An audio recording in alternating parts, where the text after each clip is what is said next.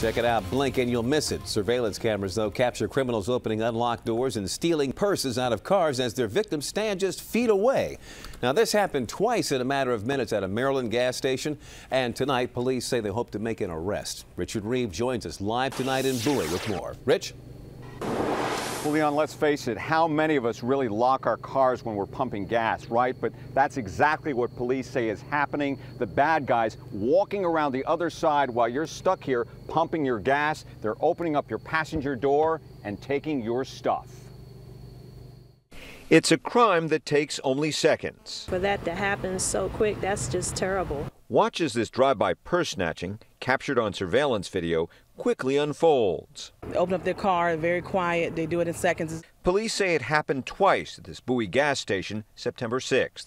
They have their back turned. They leave their car door unlocked. Take a look. While the driver is busy pumping gas, the bad guy, crouching low on the passenger side, opens the door, grabs a purse, even while the getaway car starts rolling. That's what they look for. If you're not paying attention, then that's pretty much when they're going to get you. Moments later, it happens again, just feet from the oblivious, unsuspecting driver. When you leave your belongings, your valuables out in plain sight on the front seat, it's a crime of opportunity. But Karen Christopher vows it won't happen to her. Well, I try to be paranoid to not let myself be a victim. She pumps her gas with the car locked, purse inside, and key in hand. I was mugged years and years ago, 35 years ago, so I've always tried to be very aware of my surroundings and who's around me. Paranoia at the pump may be one way of avoiding becoming a victim.